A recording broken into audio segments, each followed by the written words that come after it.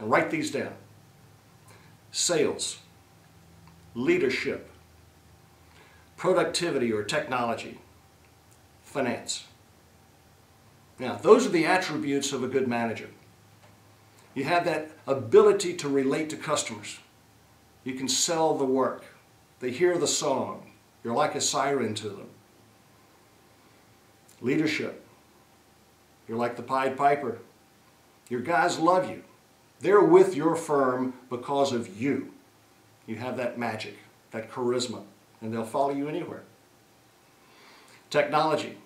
You're on the cutting edge of technology. You know exactly what it is that your marketplace needs, and you know how to provide it in the ultimate of fashion. And you study it. It becomes a science to you. And then the fourth leg is finance. This is your financial acumen.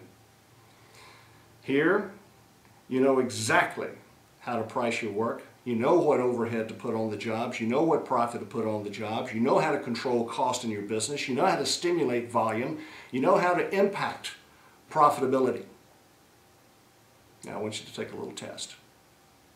I want you to circle those four items: sales, leadership, productivity, and finance. Circle the ones that you feel the most expertise in. My guess is that if this were a stool, we'd have a three-legged stool, not a four-legged stool. We can exist with three legs, and we can do that quite well.